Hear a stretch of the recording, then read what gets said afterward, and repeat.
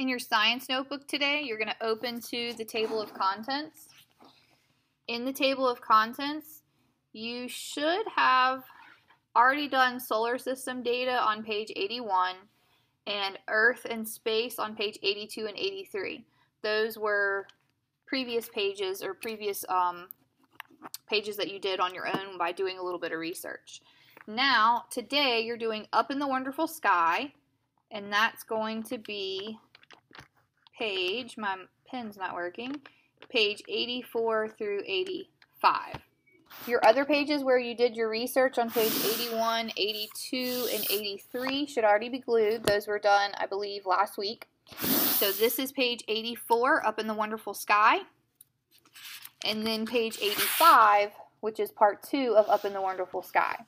So you need to get those pages glued down and then answer the questions as you watch the video.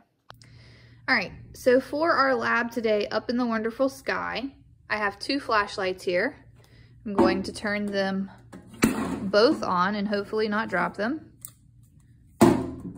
So I have both the flashlights, both identical, both same size, and if I hold them on the wall, you will notice that they both have the same size circles of light that they're putting on the wall. But if I move one closer to the wall, and hopefully it doesn't roll away, it's rolling. There we go. And I move the other one further away from the wall. So we have one flashlight that's closer to the wall and one flashlight that's further away. You should notice that the light that is closer, which is the light on this side, is brighter. It's more distinguished, it's easier to see. You see nice pretty circles. The light that's further away, which is this right here, it's not as bright and it's kind of all spread out. It's not as many details that you can see in it. What objects in space are we able to see as brightly lit objects? We are able to see stars as brightly lit objects. We can see planets and moons, but are those brightly lit objects? They're actually reflecting light from the sun. But in the night sky, we can see stars as brightly lit objects. Which star appears the largest and brightest to us from Earth? So which star appears to be like the close flashlight and its largest and brightest? That's our sun. Our sun appears to be the largest and brightest. That's the one that we see so brightly in the sky. When we look at the other stars in the sky, they just look like little dots in the sky. They don't look large and bright.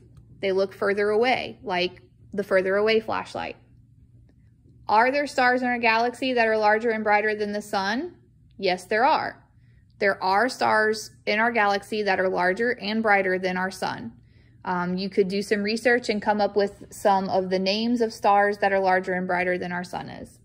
And then finally, using what you learned in the flashlight demonstration, explain why the sun appears to be the largest and brightest star from our perspective on Earth. Well, the reason that the sun appears to be larger and brighter is because it is closer to us, like the closer flashlight is. So it appears to be larger and brighter because it's closer to us like that flashlight. That's why the sun appears to be larger and brighter. But in all actuality, there are stars that are further away, like this flashlight right here, and they just don't appear to be as large and bright, but they actually are larger and brighter. They're just further and further away from us.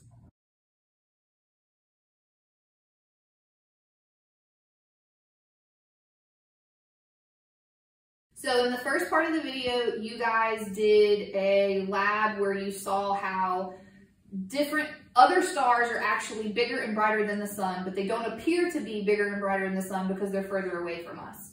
So now we're going to look at how Earth interacts with the sun.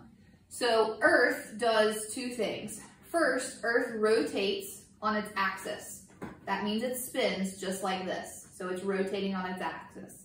The other thing that Earth does is it revolves around the sun.